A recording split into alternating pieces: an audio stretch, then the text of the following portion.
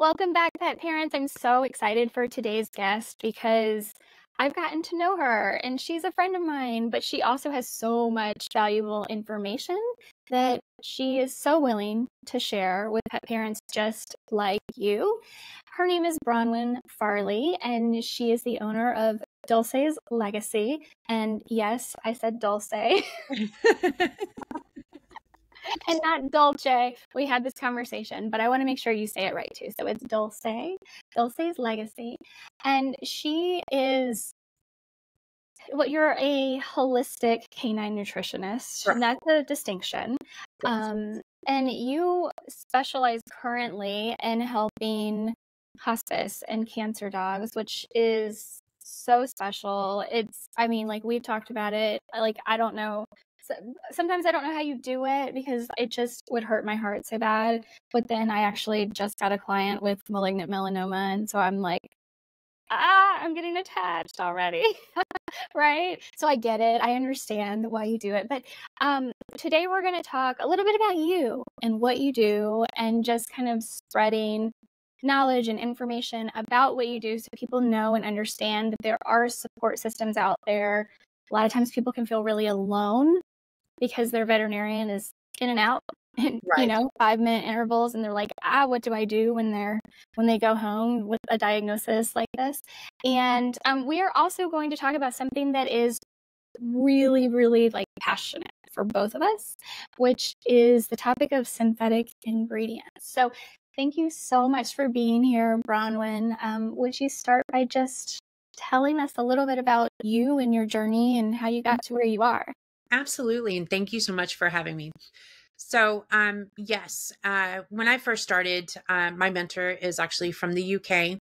And like everyone else, I was doing everything wrong with Dolce. Like, he was on 3 different kibbles because I was trying to find the glucosamine and chondroitin for his age.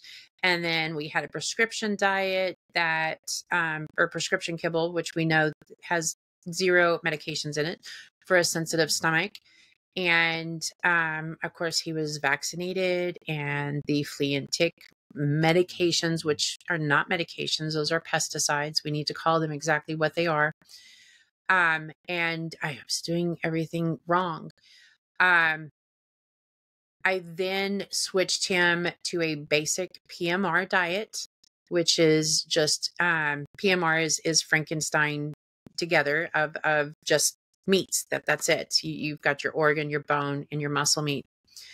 And all of his inflammation, sensitive stomach issues, that it all went away. He was diagnosed with a condition called LARPAR. That's where the flap that's in the back of their throat, it can seize open or it can seize shut. His would seize shut, and he would literally suffocate in my lap and defecate and urinate. And I would just have to sit there and talk to him.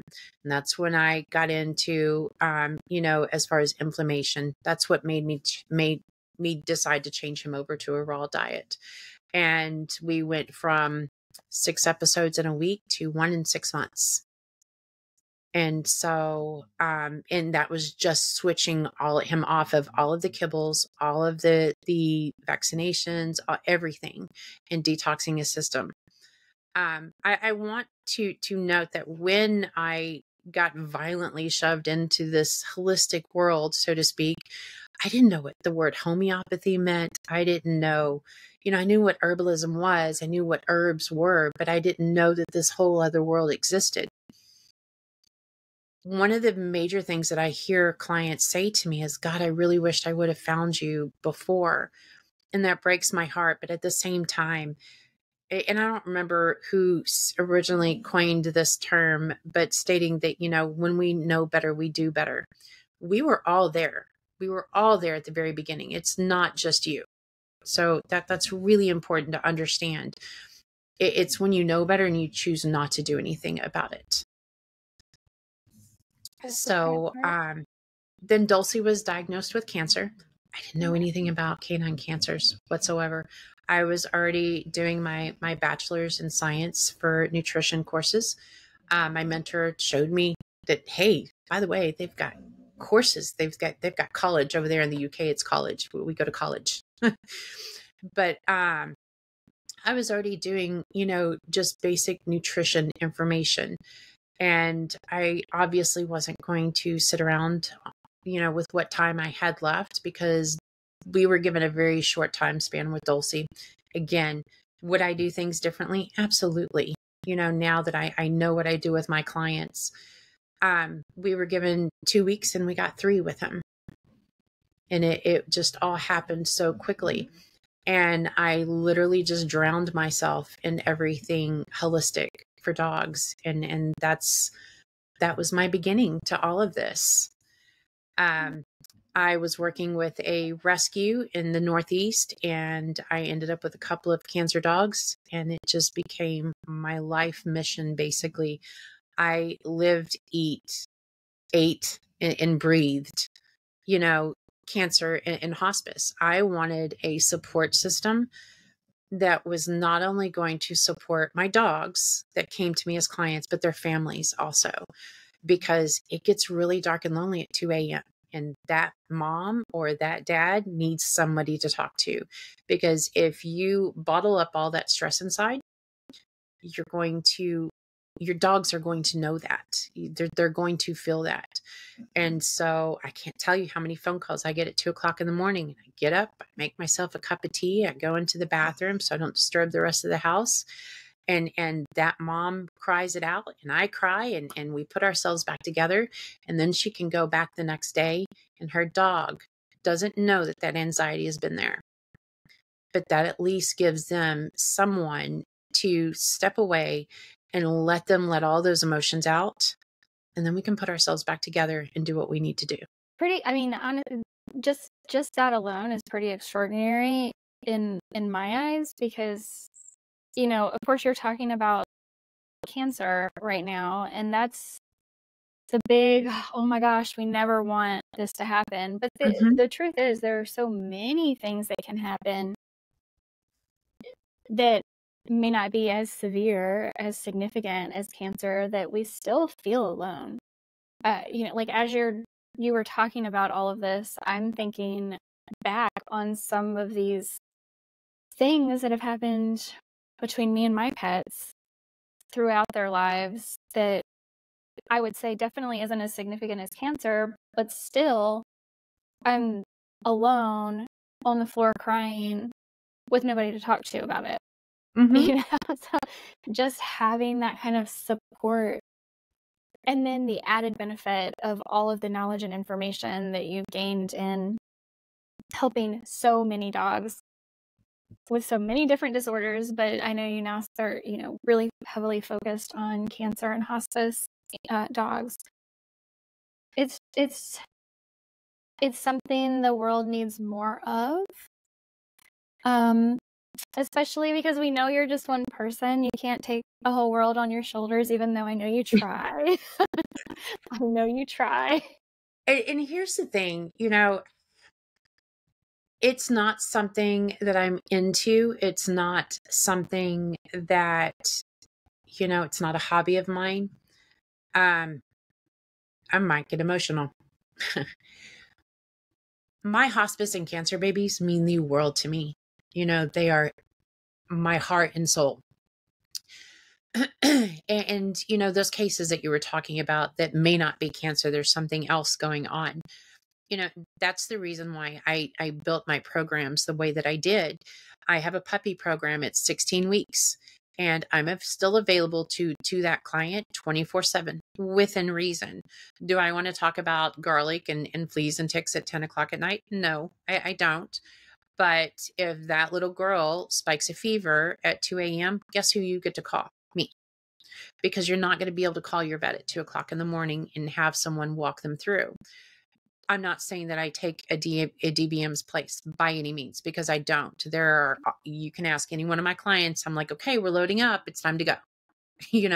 This is, I need a vet's eyes on this. I need somebody that knows what they're doing to physically be able to put their hands on your dog at this point.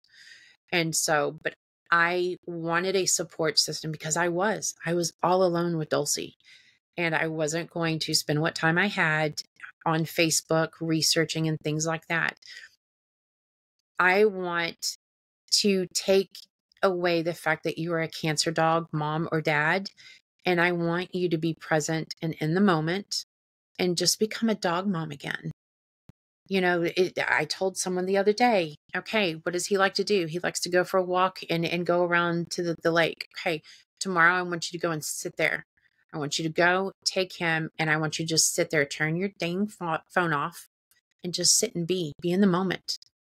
Look at the grass, look at how he's enjoying it, just be in the moment. And that is so very important, because as cancer dog moms and dads, we get so wrapped up.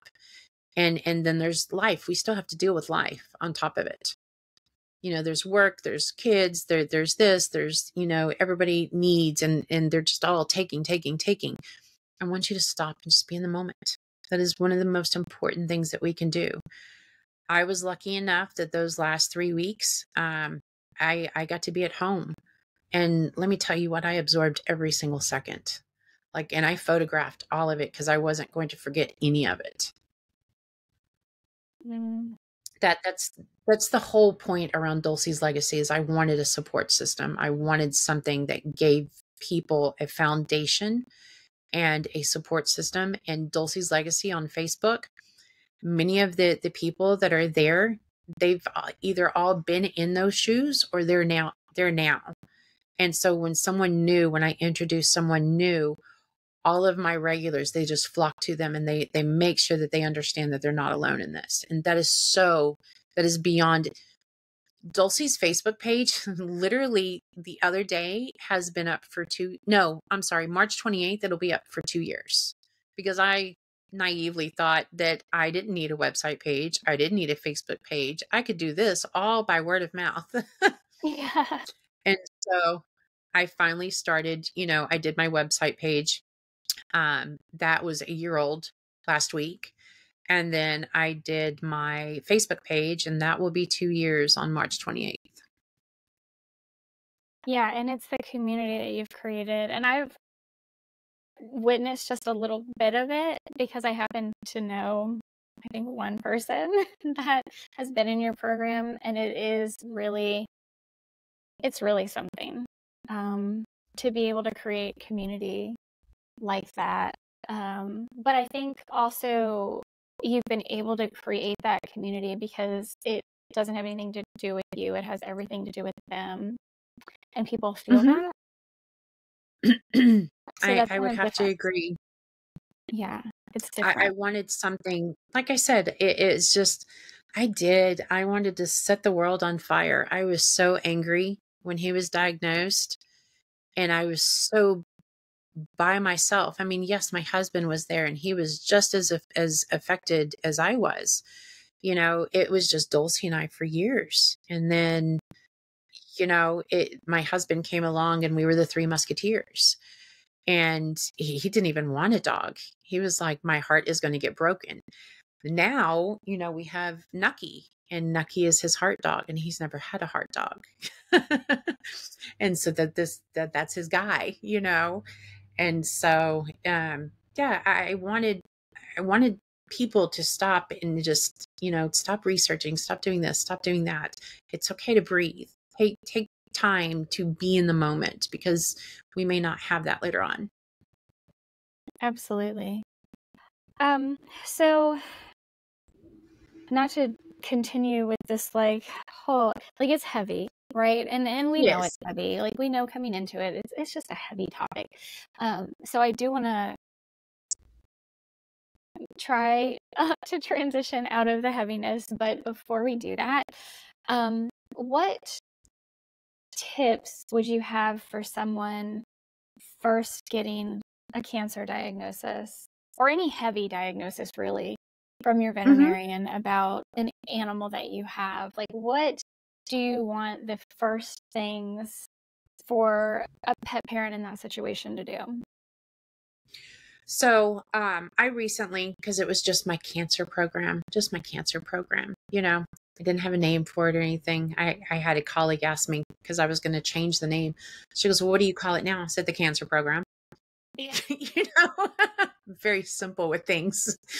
And so, but I had a woman come to me. Her name is Christina, and she's in California. She came to me with a dilated cardiomyopathy dog. Her appointment was supposed to be on Thursday. I bumped my special clients up. If it's, one of these standards like neurological cancer, you're not waiting for an appointment. We're going to get you in as soon as possible. So she took her appointment on Thursday. I bumped her up to, I think, that Tuesday. And sadly, we lost her to a heart attack. And so if I had not bumped her up, we wouldn't have gotten to do that. When I do lose a client so quickly like that, I stay with the family after, and we begin again for 6 more weeks after, that way I have a chance to teach them a few different things. Ironically, as fate would have it, her second dog was diagnosed with mast cell tumor. Oh my gracious. How unfair is that, and she's gone into remission. And so that's just one of those things, yes, we lost this one, but maybe that was because that was putting me in place for this one. Right. Maybe that's the whole point to it. So we do have to see some type of, and trust me, I'll be the first one to say, if you would have told me years ago that I had to lose Dolce to have a name and do these things in his name, I would have told you to kick rocks in a heartbeat. Yeah, absolutely. No, I would much rather keep him. Thank you very much. But yeah, I mean, it's, and a lot of people, they come to me and I would really like to get into cancer dogs, or I'd like to lean into this, or I would like to, this is not something I lean into. This is my passion. My husband has, November, I lost my voice and, couldn't because I make arrangements for some of my clients that need me to. You guys shouldn't have to do that. That's something I do for you. And so I didn't have a voice to make the arrangements. So my husband had to do it. And afterwards he fell apart. Good. We have to take into consideration that I do this on a daily basis and I still get affected. There are clients that come and I get attached to. I've been told that I'm inappropriate for getting so attached to my clients. If you're looking for someone that stays disconnected, I'm not the person that you want. I want to be right there with you. You hired me to do a job. Allow me to be that person that you lean on. When we get those diagnoses, and understand that I changed my program from the cancer dog program. I'm sorry, I got sidetracked, to the Unity program. And I did it because of Tallulah and Fiona. Okay. Because why do they not get the same program that's for the life of the dog, which is what my program is? You come, you do a consultation. If we mesh, it's one set fee for the duration of that dog's life. And that's 24/7 support. But why doesn't a dilated cardiomyopathy dog get the same respect, a cancer treatment or time frame that a cancer dog would get? So I made it my Unity program. And I love the name because it's unity, as one. We will get through this together as one. And so when you get that type of diagnosis, whether it be neurological for seizures, whether it be cardiovascular or cancer, I have a lot of CKD dogs that are in that Unity program as well. If it's going to end up in hospice, I put it into my Unity program. If it's not something I can fix, that I can help you manage, we go into that Unity program. When you get these diagnoses, we need to talk the very first thing, because nutrition is going to be the foundation of everything that we do. We have to drop the inflammation out of the body. We need to make sure that we are eating a species appropriate food. Yes, I'm a raw feeder. Yes, I love my raw feeding. I'm perfectly fine with gently cooked as well, but making sure that our diet has no inflammatories. And on top of that, making sure that those proteins synergistically and energetically work with that body. Because if you have a cancer dog with lumps and bumps, that's stagnant heat. Don't feed it a hot protein. Right. Don't feed it, inflammatories like grains and starches and things like that. And that's going to also lead us into synthetics. Dropping all of that inflammation. That's the very first thing you want to do, making sure that our diet is on point. A lot of people get upset about peanut butter and sweet potatoes. Don't feed your cancer dog that. Even if it's one or two every single day that's going to build up over time. Some dogs don't have 6 months, much less a year. And that's a lot of sweet potatoes over a 1-year period. Make sure that you get with someone, if it's me or whomever, make sure that you get with someone that is going to tailor a diet to that specific dog, not Chloe's diet or Cleo's diet or whoever that one Facebook page is. It's for the masses. We want a diet tailored specifically to Luna. We want a diet specifically tailored to Ellie or any one of my cancer dogs. They all have a very specific diet that energetically works for them only because it's made for them. Dropping inflammation is going to be the number one key that you do. The very first thing that you do when you get that diagnosis is you look at the inflammation that's in your dog's body, and especially if you're on a kibble diet. If you're on a kibble diet, that is all inflammation. And you have to understand that now you have to change. You have to change the diet to a whole fresh food diet. Yeah, that is absolutely the very first thing I think. Obviously, you're the professional, but I completely agree. I completely agree with you. And there are so many commercial diets. Even if we remove all kibble from being an option, if we look at all of the other commercial diets that are still available, there are still quite a few that I think we'd say no to. Like most of them still say no to. Yes. And one of those reasons is because of all of the synthetics that they use. And so I know, there's a time and a place for everything. And I understand why synthetics are used in, mass-produced pet food. There are various reasons, and there are also like varying degrees. Like there are foods out there that are gonna throw some whole foods together, but none of that really matters because it's all being balanced to AFCO standards with what I like to call a premix. Some people call it a vitamin pack or a vitamin and mineral pack or whatever. It's all the same thing. And then there are other foods out there that they do their best to balance with whole foods, but they need to like fill in gaps here and there. And the reality is that the preference is for no synthetics. Is that correct? Yes, correct. And I'll be the first one to admit I'm notoriously cruel with companies and supplements and who I like and who I don't like. And I'm unapologetic about it. I do not want a complete and balanced. I don't like how we've coined that term. I feel that was notoriously recommended by kibble companies. And God forbid someone like me be able to come in and be able to formulate. That's nonsense. Mm-hmm. I want a diet that one is going to be specifically for that animal. And we all know that because I'm very public about it, no grains, legumes, lentils, starches. I don't want any of that. All of that breaks down into sugar. Sugar feeds inflammation, cancer, and yeast. That's what sugar feeds. So we need to get rid of all of those. They're canines. They are supposed to eat a prey model, species appropriate diet. Yes, they have vegetation. With all of that being said, when the body is introduced to a synthetic, if it is a super sensitive body, it throws a red flag that in various forms, whether it be a rash, vomiting, acid reflux, diarrhea.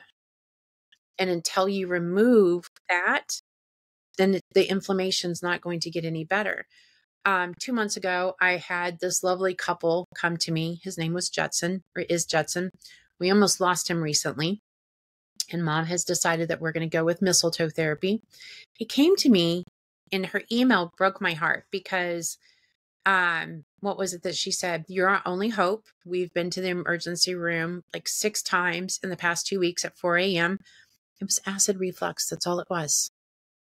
And he was on a raw diet, but it was a pre-made with all the synthetics. I changed his proteins up and removed all the synthetics. Acid reflux went away. We now have found out that he does have a tumor within his brain, or we're suspecting it. We're not going to put him through all the tests or anything like that. One of our other vets that are here on the island that I work closely with has found it.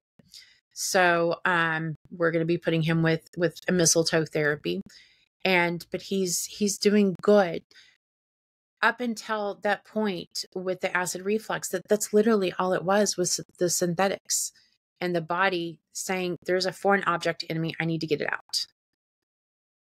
And so, yeah, since no synthetics, especially if you have a sensitive dog, that means neurological, that means CKD, that means any type of health condition, lupus, any of those.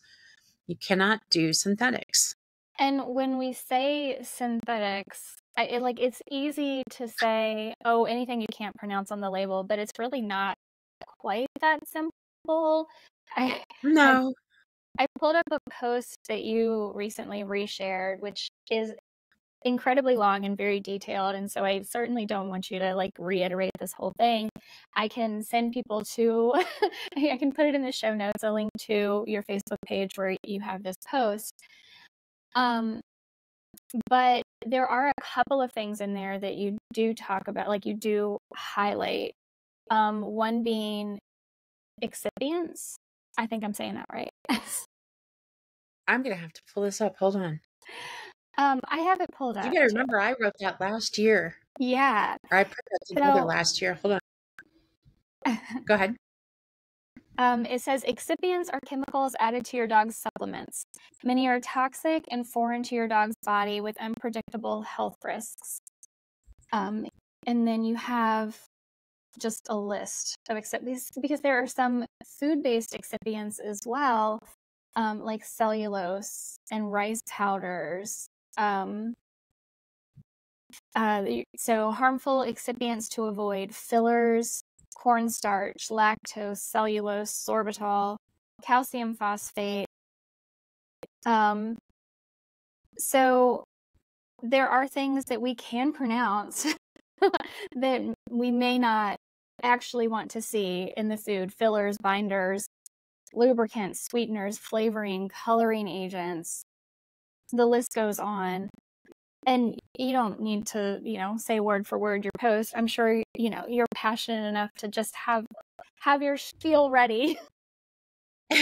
So cellulose is what? Sawdust. Sawdust, yeah. Yeah, it's a wood filler. Why would we eat that? No, and as far as mushrooms, how we harvest mushrooms, okay? A lot of times on companies, you'll see myceliated rice bran flour. Okay. Mm-hmm. This means that the mushrooms have been grown on a rice cake inside of a bag. All right. I grow mushrooms here, or let me rephrase that. My husband grows mushrooms here. And yes, some of them are rice based. These are not for my dogs. All right. Those rice-based, when you pull the mushroom off of the mycelium is basically the root base, if you will. Angela's probably going to fuss at me because I'm butchering the terminology, but it's the root system. For all intents purposes, when you pull that off, that grain is going to be stuck to it. And then they put it all into a blender. And so there's no way that you can separate that from the mycelium. So most places, when you harvest it, you're going to pull the mushroom off and you're not going to get the mycelium that comes with it. When you grow on a grain substrate, one, you have to worry about second generation allergies, because if we're not supposed to have, or if, prime example, Ellie or Luna is super sensitive to grains. Okay. If I were to grow mushrooms on a grain substrate, then that second generation of grain is going to come through that mushroom and she is going to have an allergic reaction to it. much like if we fed grain to a cow and that cow was slaughtered, and then we fed that beef to a dog that is specific, that second generation allergy is going to come through. Mm-hmm. When it comes to synthetics, be very aware of what the labels say, cellulose, and there's one that starts with M I can never pronounce. Citric acid. You'll love this because I haven't posted this one yet. Citric acid is a big one, right? Yes. Yes. It is a derivative. So I learned this from Monkey's House to go down this monkey hole. So citric acid is also in Benadryl. Okay. We love Benadryl for our mast cell tumor dogs, right? No, don't do that. Citric acid is a derivative of chicken bones. That's the way it used to be. Now it's made from black mold. Yeah. So your little energy drinks that have citric acid in it, all of those things, that's a derivative made of a human made black mold. Well, that doesn't sound safe at all. Like, we don't want it. I mean, we know that's not safe for us, for any of us. Correct. But it's in everything. If you look at your cereal boxes, if you look at, I've become, and my husband is even, he's like looking at the pack, tapioca. Tapioca is starch. Again, we don't want to feed that. Mm-hmm. So even though it's in the gelatin capsule, because we don't know, it's called pixie dusting. We don't know exactly how much is going into that tub of mushrooms that's powdered. Real mushrooms, granted, they don't have any fillers, which I applaud them for that. Other companies do. You'll see cellulose, or you'll see myceliated rice bran flour. You'll see all of these other names. It's pixie dusted. You don't have to, the FDA doesn't control how much you put into it. So in other words, it could be half filler and then half mushrooms. If I'm dealing with a cancer dog, I want all mushrooms, and I want my clients to pay for what they're getting. And that's another reason why I'm so notoriously cruel on companies. I want my clients to spend the amount of money that they're going to need to spend on something that, one, works, and two, is clean. Mm-hmm. Because I want to control the narrative of what goes into that animal's body as much as possible. Right. And you were mentioning showing the correlation between, mushrooms being grown on, say, rice or even oat, which, I think some companies will also do because it'll increase the beta glucan levels from the oat coming, growing it on oat is what I understand. And we'll have to Angela will have to comment on this. But, so her tinctures have 54% beta glucans. Hers are wild harvested. Right. So they're not grown on any grains. Right. So how is she one of the leading to have 54% beta glucans? So no, you can do it without growing on a grain substrate. Mm-hmm. Right. So you were correlating that with, say, a cow being fed grain. And so that kind of brings up another point of sourcing and knowing where the ingredients are coming from in any food that you feed. Because we would preferably, this is where I know my clients get kind of stuck with me. I'm like, please feed grass-fed and finished beef.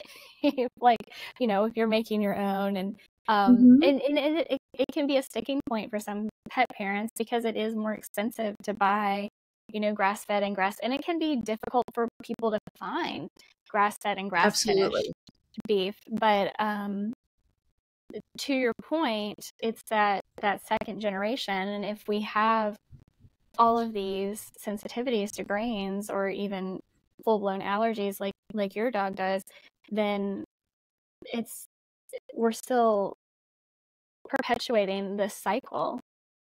Absolutely. I had a client come to me. She was DIY. Like she did it all herself. She was doing it and she couldn't figure out. And this American bully, his chest, like it was red and swollen and lifted. Like the skin was so inflamed. And I asked her, I said, okay, where are you shopping from? And it was Walmart and Piggly Wiggly and these other companies. We switched Yeah. them over to, you know, reputable resources. No issues whatsoever. Yeah. So it matters. It always matters on where we resource from and what's in it. You know, we have to go, it's almost like playing chess, if you will. You have to look at the two steps behind, so to speak, of how we got to here. Hmm. Where was this meat resourced from? What was it fed? Yeah. Our And that's mushrooms, what was, what were they grown on? Yeah. And yeah. that's so important um for people to understand, like, why people like you are so picky about these things. And it's not really even like, I mean, I hate to say it that way, but that's how, people see it. Like, oh, you're just so picky, and oh my gosh, I feed my dog better than I feed myself. And I just I'm perfectly fine with being cruel and very picky about companies. We need better standards as far as I'm concerned. well, and I think it kind of comes down to the fact that we've been so marketed to and so lied to for so long that we feed ourselves so poorly that we just don't even, like, when it comes to being put in a position where your dog is so sick that you have to face these harsh realities. It's this, like, affront to everything we're even doing for ourselves because we Hmm. just didn't know better. And that's, I truly believe, like, not our fault. We have, for so many generations now, been lied to and marketed to and manipulated, and it we feed ourselves so poorly that when we have to face facts that we need to feed actual, real, healthy food to our dogs, that we're like, wait, what is happening right now? Like, what is happening to my world right now? And I do, and I apologize to my clients, you know, within that once they've decided that yes, they want to move forward and work with me, I explain to them, now listen, I understand the next 2 weeks it is going to feel like all I say is no, and I turn your world upside down. And I was like, and that is not my intention. I was like, after 2 weeks, you will be a pro at this, I promise. Because a lot of them are doing a DIY or a grind based, and then we're coming in and adding our veggies and things like that. And I do say a no a lot, like because we've all jumped on this supplement bandwagon and have a graveyard in our kitchen cabinet of supplements that didn't work or didn't do this or didn't do that. And now we're just throwing the kitchen sink at the dog Yeah. or the cat even, you know. Less is going to be more. Break it back to basics and then start gently. And just because it's a name brand that everybody loves doesn't always mean it's going to work for your dog. It's okay not to be married to a company. Right. Absolutely. There was one other thing that really stood out, and you just reminded me when you said that, when we are talking about supplements, because I think I'm very much like you in that, let's pull everything back. We need to rebuild the foundation with food, with healthy, appropriate food for whatever's going on with your animal. And I'm really slow and reluctant to add supplements in. And one Hmm. of the things that you talked about in this post that is going to be in the show notes, so everybody can go and check it out, is that you do prefer capsules over tablets in supplements. Correct. And I'm trying to find it in the post so I can ask you an educated question, because of the coatings on the tablets, which is very interesting to me, because I know, again, the marketing and the propaganda that we as humans have been given with all these slow release tablets, and the coating is going to, you've got this active, it's going to start working really quick, and then you'll have this like slow, you know what I mean? Like, we've just been marketed to so well for so many Mhm. years that it's hard for us to backpedal and think, oh wait, you mean coatings are No, so out of the few capsules that I do use, I have my clients open it up and dump it in there. Okay. Mhm. Again, this post was shared last year. I've completely changed my habit on that as well. You know, and I changed my format in the way that I dealt with dogs. Lisa came to me with Carly, and it was Dulce's doppelganger. Like, they could have been from the same litter. And so, yes, I was very attached. She came with a lot of herbs, and we had to do separate meals because a lot of herbs had to go into that. Over the years, we are just powdering the crap out of our dogs. Okay. And I said this the other day. Our dogs have 4 major requirements in life. Okay. That's their job, their breed, sex, sleep, and their food. And we are powdering the crap out of their food. I now resource strictly from companies that predominantly do tinctures. One, it's going to absorb faster into the gum line. And if we can do it AM and PM away from our food, then especially for a cancer dog or a dog that's, headed towards hospice, they get to still enjoy the one thing that they love, which is food. Yes. It's such a And why huge take that? deal. If there's 4 things, okay, most of us have removed the sex issue. Okay. The job, how many working dogs do we really still have? Most of these are couch potatoes, and there's nothing wrong with that. I have 3 of them, and I have American Pit Bull Terrier mixes. But their food is one of their major needs and wants in life. Why are we powdering the crap out of it? Mhm. If a tincture doesn't taste good, okay, pop it into their mouth, give them an extra special treat, tell them thank you for it, and leave their bowl alone. Yes. That way you're not chasing after this dog with this bottle and they're like, oh my God, this is going to taste like crap.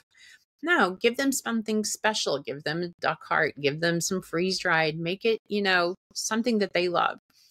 I have a dog that refuses to eat and doesn't want to eat, and he runs from mom. I was like, okay, what is his favorite thing to do? Well, he likes to go for a walk. Okay, do that to him and then immediately take him. So that way, every time he's associating, okay, you're going to do this to me, but I get this in return. Yeah, But absolutely. And yeah, I'm since that article, and I didn't mean to go off on a tangent, but since that article, yes, I predominantly use NHV now because they are an herbal company that is supported by veterinarians, and it's all organic and ethically resourced, and it comes in a tincture, and I absolutely love them.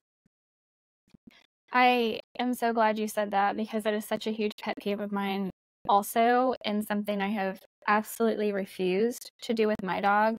I don't care how many companies just randomly send me stuff in the mail to try, and it looks like a really good product, sourcing is good, but I'm not turning my dog's bowl into mud, into paste. Like, I'm just not going to do it.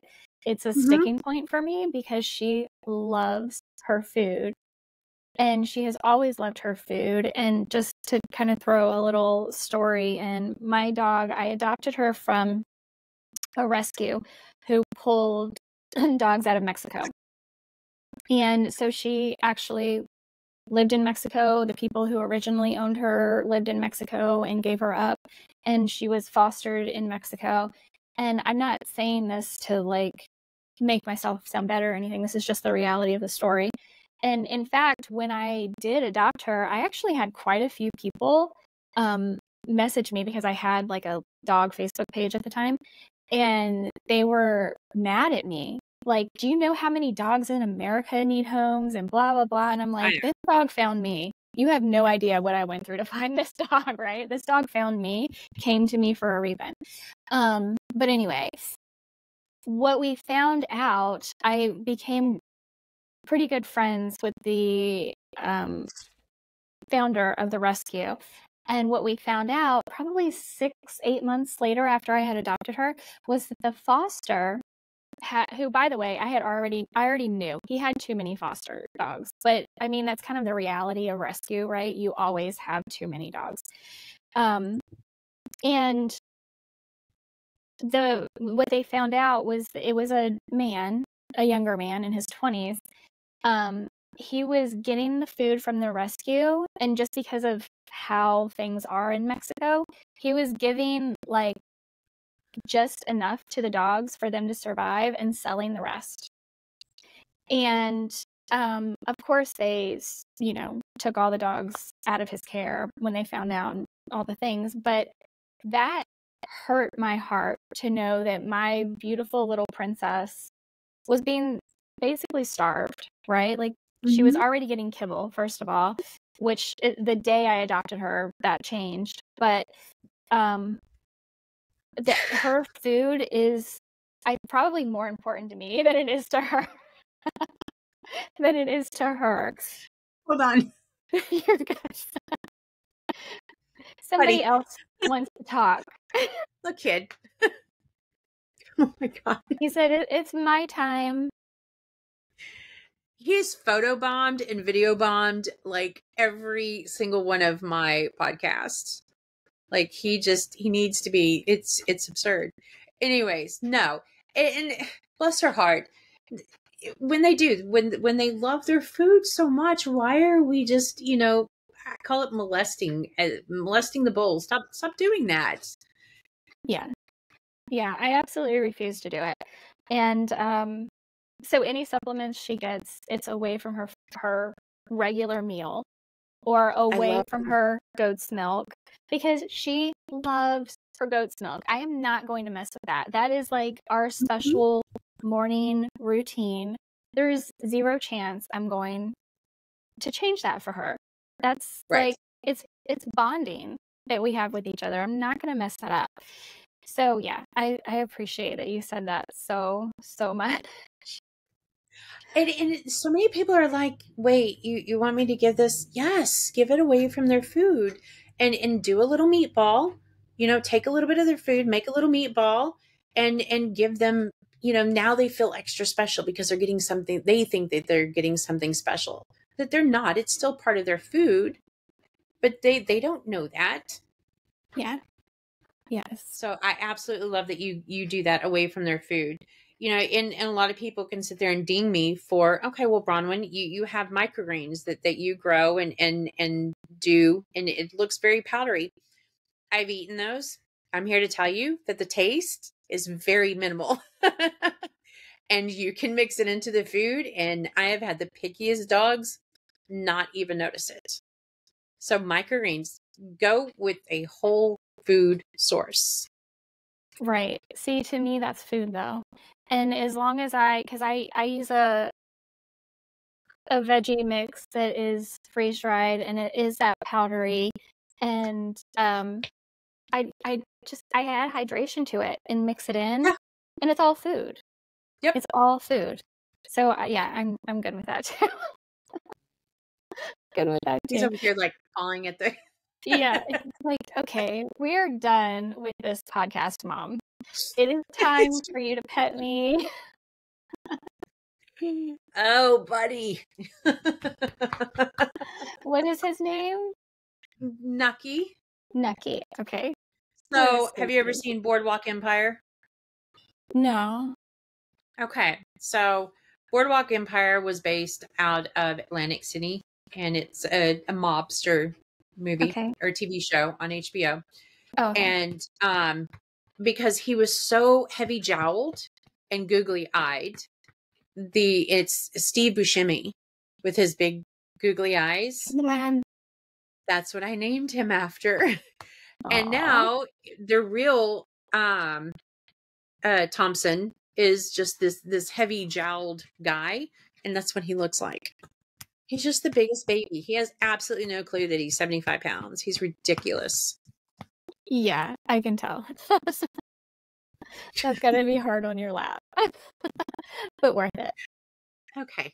So, and yes, if you decide to keep this in, that's perfectly fine. I keep my dogs muzzled because during podcast, we like to act up, and Luna can be quite reactive sometimes. And so it's just safer and easier for everyone to be muzzled while I'm working or when I'm on a consultation. And then I go back to my daily life, and everybody is unmuzzled. So No, it's yes, totally fine with me. There's an appropriate way to do it and a not I support appropriate way to muzzle do training. it. And Yes. very obviously, he's very comfortable in it, and that's great. I'm a big muzzle supporter. So Yeah, I think even it's better to have it and never need it than to need it and not have it. So yeah, absolutely. Absolutely. So, thank you so much for all of the wonderful information and the tips. And I hope that no one ever needs your services. But the reality is that's the world we live in. And I would I mean, absolutely love, and I truly mean this. I would absolutely, and that's the reason why I did my Unity, or not my Unity, but my puppy programs and my breeder program, is because I wanted to get to the source. I wanted to start them at the very beginning. And then of course I'm obsessive about my hospice dogs, that they're everything to me. And that's why I wanted to go into the new year with just my Unity programs, whether it be cancer or CKD or neurological. um my families, they're everything to me, and I want to make sure that they have that support system, and many of them become very lifelong friends of mine. I just had one that we did lose him to his hemangiosarcoma, and she goes out and she adopts two more dogs, and she's enrolling them in my program. And so they've been adopted, they're older. Here we go again. So at least now that we know better and she knows better, now she's going to get finer tips on a non-cancer dog. And there's mhm. nothing wrong with that. Oh, yeah. Yeah. But it is, it's just the world we live in that, we and our dogs, for the most part, live in this really chronic, like, inflammatory state. And it's just not, not, not, not ending up very well for many of them. And that's why we're Agreed. seeing so many of these things on the rise. And so I appreciate so much what you're doing, especially that like emotional component. It's, being more spiritual myself, like Hmm. having become more spiritual in the past few years. Like I understand the toll that takes on you to give so much of your energy and capture so much of their pain. It's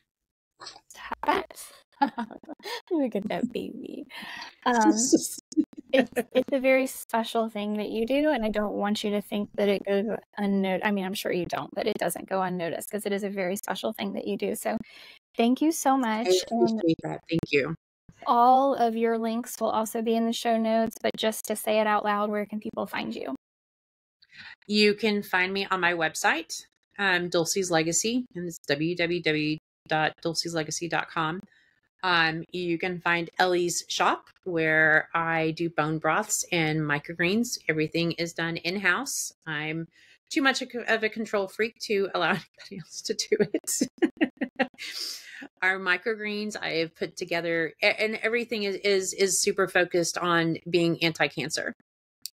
Our cancer numbers are just absolutely ridiculous. And so, when I educate you guys, I educate you either on the basis of being proactive or reactive, depending on which category that you're in. You can find me on Instagram. I'm awful on Instagram, but it's Dulce's Legacy. I get to be very wordy, and Instagram doesn't allow me to post everything I want to say. No, it doesn't. And then of course Dulce's Legacy on Facebook. I'm also on TikTok. Not awesome on there either. So I've just got a little too many, sticks in the fire for me to be able to handle all of IG and TikTok. So I Oh, stay for within sure. my realm of what I'm good with. Gotcha. Well, thank you again, Bronwyn. And guys, please do check her out. Even if you don't have a dog that you feel like you need guidance with right now, just start following her because all of the tips she posts are incredible. You will not regret it. So again, thank you so much, Bronwyn. Thank you so much for having me.